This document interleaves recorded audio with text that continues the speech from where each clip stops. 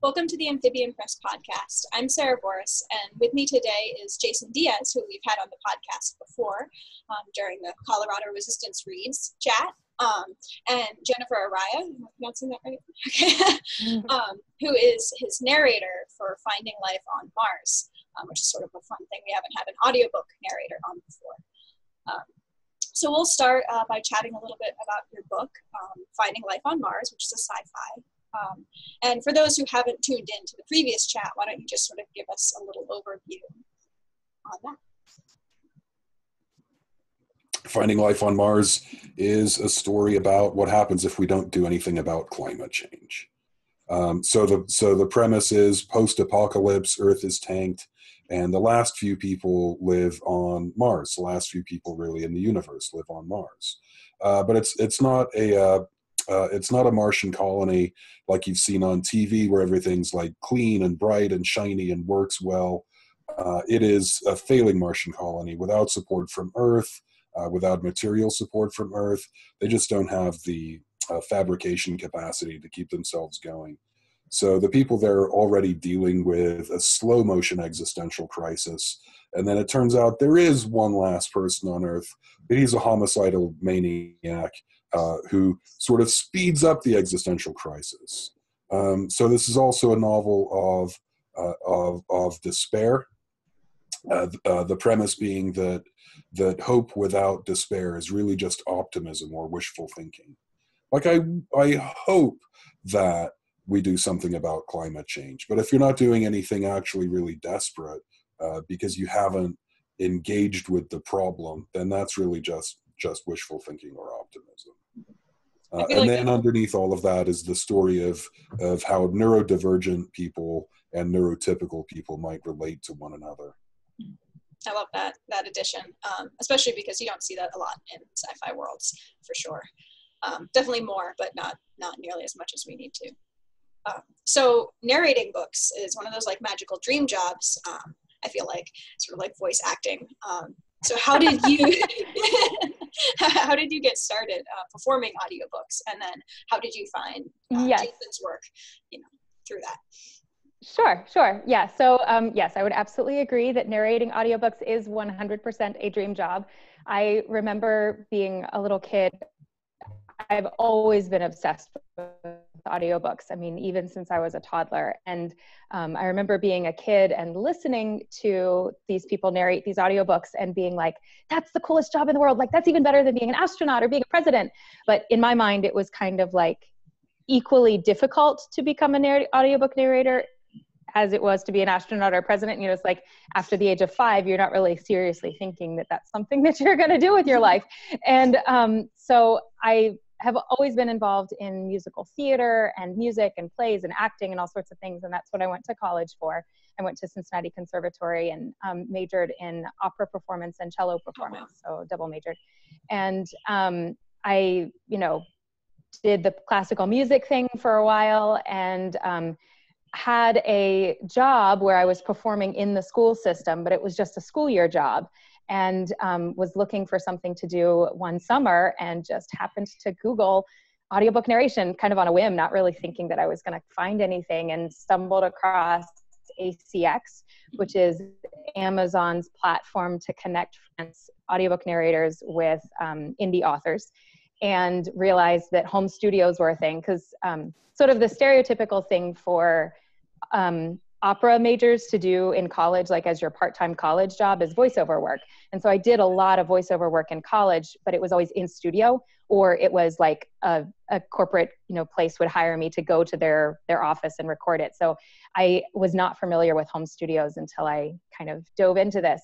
But yeah, I am now a full-time audiobook narrator doing just this and absolutely loving it, supporting my family with it. Like it's 100% a dream. So yeah. Couldn't be happier with my job, very truly. But in terms of how I found Jason's book, I was just searching through ACX. When I initially got his book, I hadn't actually done a lot of sci-fi, but I love reading sci-fi. So I was wanting to look specifically for some sci-fi books to audition for, so that I could expand my reach in that area, because the publishers, which sort of like pay a little bit more than the indie stuff, but the publishers won't hire you for a genre that you don't already have experience in. So I was specifically looking for some sci-fi books, and I've actually since gotten quite a few. Okay. So go that. But yeah, so I was specifically looking for some sci-fi books and read the description for Finding Life on Mars. And sometimes when I read a book description, okay, you know, I'll try it, see what I get. You know, most of the auditions I submit, I don't get. That's just the numbers game. But when I read Jason's, that was not the case. It absolutely clicked. I read his description and I'm like, oh my gosh, I have to audition for this book. It sounds so good. I, as a reader, you know, like in my personal reading time, really connect with characters in a book. I mean, you know, the setting, the situation, whatever, I like to read about people. And even in the little excerpt audition blurb that he had, I felt like I was already connecting with the people. And so, yeah, no question that I wanted to audition for it, and was thrilled when he chose me. So, yay. It's always lovely when, you know, like you're excited about a project, and beyond just like, oh, this is, you know, this sounds cool, but just like, oh, this is it. This is great. I just had a similar experience trying to find my own audiobook narrator. So that was kind of fun. So awesome. Jason, what, we talked a bit about, obviously your inspiration is what's going on in the world right now, and sort of bringing a lot of that to light. But how does that translate for you into doing like the whole audiobook thing? Was that something you always wanted to incorporate, just as like another platform, or was there more going on? You know, in all honesty, there are just so many books that exist right now that if you're just on Amazon, I mean, Amazon, there are literally 10 million books. And if people are just out there looking for something to read, your chances of getting discovered are really, really small. But ACX and Audible are relatively new. It's a format more people are going to, and we live these busy lives, and people are, rather than reading books, listening to them in the car, on their road trips, on the way to work, on planes, and there are so many fewer titles on there that I was really hoping to just amp up that discoverability. I'm very lucky that Jennifer was out there looking for things to do, because I feel like I'm small time and you're big time. So I'm really grateful that you were jumping on the spot for this one. Yeah, absolutely. I really, as best as I can anyway, I mean, sometimes I can't be picky about what books I take, but as much as I can, I really try to be picky. And when I finished reading, because I always read the book all the way through first, and when I finished reading Finding Life on Mars, it was one of those situations where I couldn't wait to take it to the booth to read it again. Like, I was excited to read it again. And to me, that's what I like about my job. That's awesome. I do like that. I'm not sure how indie books necessarily fit into this. This is something I'm looking into as well. But that the Library of Congress has a service for people who are legally blind. My grandmother was blind for the last years of her life, and she was an avid reader before that. And they will send you audiobooks for free. And I'm sure there's some way you apply for it and whatnot. But I thought that was really neat, especially just trying to get stories to the people who need to hear them, you know, even if they can't read. And audiobooks are such a booming platform now. I'm not auditory, so like I don't listen to audiobooks very often. I've listened to some like in the car trips, you know, as a child. But I just think it's so neat that there's this whole other platform that like I'm just sort of touching into now. So it's really fascinating to sort of learn the ins and outs. Yeah. Audiobooks are the fastest growing segment of the publishing industry, both indie and traditional, and they have been on a sustained and sustainable growth curve for the past 10 years. It's incredible how much the audiobook industry has grown, and it's getting to the point now that listeners are very picky in that if a book is not available in their preferred format, so, you know, as Jason was saying, even if his book is on Amazon, if someone who's primarily an audiobook listener is searching Amazon for a new book, reads its description, likes it, thinks they would love it, if they see that there's not an audiobook, they're just going to go right on past that. So, I mean, if you think of like BookBub subscribers, for example, the whole point of a BookBub is that the book is free or reduced price. Well, when people run BookBub ads, the audiobook of that related book always without fail takes a huge spike. The audiobook hasn't been reduced in price. I mean, that shows you that people want the book in their preferred format. And if audio is your preferred format, then that's what you're going to buy, and that's all you're going to buy. So having a book in audiobook format is super, super smart for any indie publisher or indie author who's wanting to get their work out there. And quick little side note, you mentioning that your grandmother was blind at the end of her life. One of my closest friends is blind, has been from birth. And she and I, once I started audiobook narrating, we're talking about what audiobooks mean to her. And every time I think about what I do and why I do it, I always have to think back to her. Her name's Jennifer also. And Jennifer was telling me that it has been huge for her the past couple of years that she gets to read the new released books on the same day that everyone else does. Because it used to be, you know, even just 5 years ago, when a traditional publisher released a book, they would put out the print or the ebook at the same time. And then the audio sometimes wouldn't come out for a couple of years afterwards. So she'd be hearing all of her friends talking about this fabulous new books that they were reading, and it was completely inaccessible to her. But that's not the case anymore. And in fact, some publishers are even doing audio first releases where the audiobook comes out about a month before the print. So she's getting her format first, and it's just so huge for her. And yeah, she's one of my biggest fans. She gets copies of about every book I do. That's so fantastic. And like having that connection there, like that little inspiration sometimes when the days aren't, when the days are long, that's always good. Oh yeah. It's like, I've got to make it good because I know Jennifer's going to be listening to this in a couple of months. That's awesome. So there's a lot of nuances to writing marginalized characters and narrating marginalized characters, even when, it's an own voices situation like with you, Jason. So what has been your biggest challenge as an author to writing a neurodivergent character? Oh, I think writing neurodivergent characters is the easiest thing in the world. That's awesome. Yeah. When you're writing in your own space, when you're writing in your own lane, I think that's the easiest thing. And the real challenge is writing diversity from other perspectives. Mm-hmm. There's a lot of justifiably a lot of pressure on authors to be increasingly inclusive. Mm-hmm. So how does a straight white cisgender man write a black trans woman? This is and do justice to those characters. Later this year, I'll be pitching a novel exactly from the perspective of a black trans Haitian woman. I've had to do a lot of research, make sure that I have a lot of friends in the community, and really get a lot of readers from the various communities to make sure that I'm doing justice to these perspectives. I wish I could just write straight white cis guys all the time.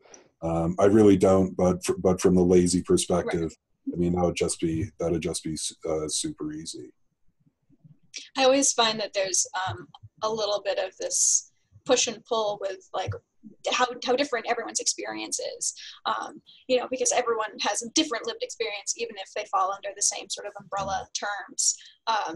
Like when I write a character with anxiety or PTSD, it's always like, okay, well, this is my experience, but like, would this be that character's experience, or would they have developed the same way based on their environment, especially in like, a sci-fi or a fantasy world. And I think that's kind of fun to explore in a lot of ways. And sometimes it's hard, but I think you're right. Like I didn't realize I was writing, neurodivergent characters until I looked at some other characters. I'm like, oh, well, I guess other people, normal people, right, don't act like that, or don't feel those things, or feel them in the same way. And it's sort of an interesting, like, oh wait, no, this is the character, this is who I am, and then sort of translating that. So that's cool. So speaking of that, Jennifer, what did you do, and do you do the same thing for every audiobook you narrate? What did you do to prepare for narrating Jay's character? And, is there anything specific, or are there like tricks of the trade that you do? So I always try to find some sort of reference recording that I can think of when I'm thinking of a character's voice.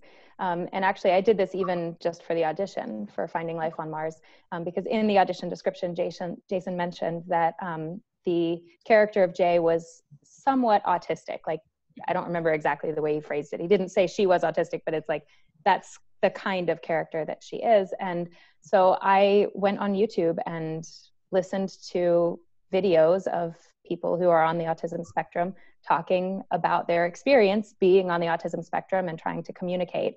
And the ones that I really like, so whenever I have a book that I really want to do, if I find a really good reference recording during the audition process, I'll always save it just in case I get the book, so that then I have it when I'm actually recording the book. And I found several recordings that I saved during the audition process that I then listened to again as I was actually recording the book, since Jason picked me.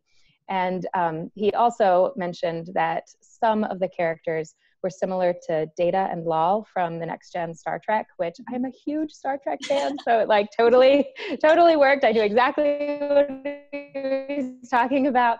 And I had the entire time I was recording it, I had some of like the Star Trek on my computer. So if I was feeling like, wait a minute, I've ventured into Jennifer land, I'm not in the characters that Jason's written right now, then I could just pull up those pages and listen to a couple clips of Lal talking and a couple clips of Data talking and be like, okay, I know where I am now. Sarah, you mentioned that you're not auditory at all, and I am very much an auditory listener and auditory learner. So having those sample recordings is really, really helpful. And also, like I said, there were just a lot of YouTube recordings of people who are on the autistic spectrum talking about what it means for them to communicate and the sort of idiosyncrasies that they see in their own communication and the speech pattern that they have, and that it's kind of specific to their experience. And so as much as possible, I tried to recreate that and embody that while I was narrating his book. Hopefully I succeeded. Now, sort of switching gears a little bit here, Jason, you have several short stories that, I've been seeing you work on them on Facebook, and I think a lot of them are in the sort of sci-fi horror genre. So what are you currently working on, and what's in the works? You mentioned your one work in progress coming up that you're pitching, but yeah, tell us a little bit about your new projects. So I've just wrapped a novel, and I'm in beta reads on a novel about what happens after the end of the zombie apocalypse. It's called Waking the Dead, and the premise is that the sole survivor in the Denver area has a serum, and she has 7 doses of the serum. So she has to sort of pick and choose 7 people who she can reawaken from the zombie state. There's a time crunch on it because obviously people are falling apart, literally falling to pieces. And she has to pick and choose her sort of zombie survival team before they decay to the point of not being recoverable. And then there's politics in that and people making bad choices. So that's what's in betas right now. I want to read that book. I know, right? The to be read list is just like towering over here. Mm-hmm. So do you when you start out writing, just because I noticed you sort of oscillate between longer fiction and shorter fiction, do you know how long a piece is going to be when you start it, or do you just sort of like dive in and see where the story takes you? Yeah, I generally have in mind about how big a thing it's going to be. Usually I start writing something because I have something to say. Mm-hmm. And feelings are complicated. I don't know how they are for humans, but for me, feelings are really complicated. And I know if it's going to take 80 or 90,000 or 100,000 words to convey the feeling, the weird in between emotion that I'm feeling at the time. Like, how long is that going to take to capture? I'll usually have like a starting scene in mind. So here's the setting event, and I'll usually have an ending scene in mind.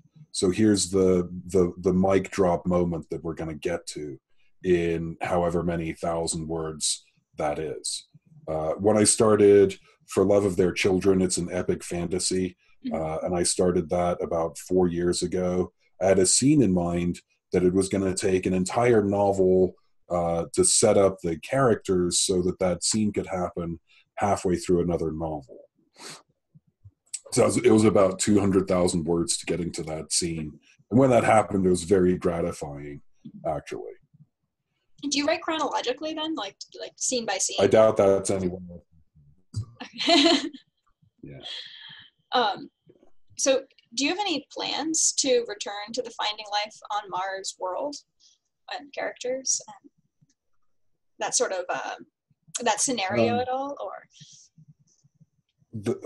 There's a standalone novel called What Hope Wrought, and that does feature some of the characters from the universe. The editor for Finding Life on Mars really wanted more of the scenes of what it was like to be on Earth during the crises points. Oh, okay. So What Hope Wrought is those stories before the Martian mission. Okay. Also, there's a book of shorts. It is The Endpoint of Sentience, and there's a story right at the end of that that is at least in the universe and peripheral. So at the end of Finding Life on Mars, there's kind of a teaser about where the story could possibly go in the future, if I happen to be feeling like addressing that at some future nebulous point, maybe.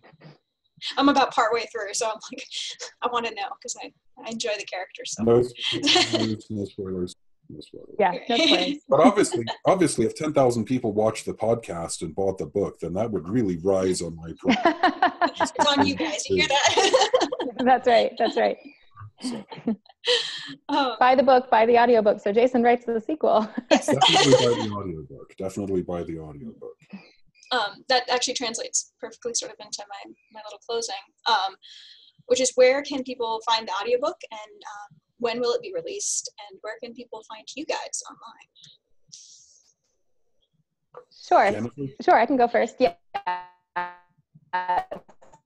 So Finding Life on Mars releases on all places that you can get audiobooks, so iTunes and Amazon and so forth, and search Finding Life on Mars by Jason Diaz, or you can search for me, Jennifer Jill Araya. It'll come up both ways. And my website is www.jenniferjillaraya.com. And I also have a super active Facebook page where I post updates of what I'm working on.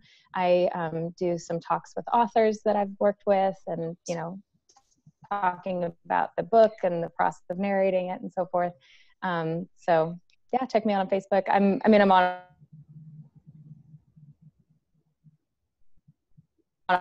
all the platforms, Twitter and Instagram. Right. Real good. My website is jasondiasauthor.com. That's Dias, D-I-A-S, the Portuguese rather than the Spanish variant on that one. You can find me on Twitter at Jason Edward Diaz, also quite active on Facebook, and Goodreads. Hit me up on Goodreads. Review books on there. Have a good time. Yeah, so I'll definitely include all of the links to those things in the show notes, and leave a comment to let us know if you listen to audiobooks and if that's your preferred medium, or if you're more of a paperback ebook person, because I'd love to see what you guys are doing. And again, thank you guys for both joining me. This was really fun. Hopefully we'll have more narrators on. So this has been Thanks for having me. Yeah, of course. This has been the Amphibian Press podcast, and this is Jason Diaz and Jill Araya. So thank you. Thanks again.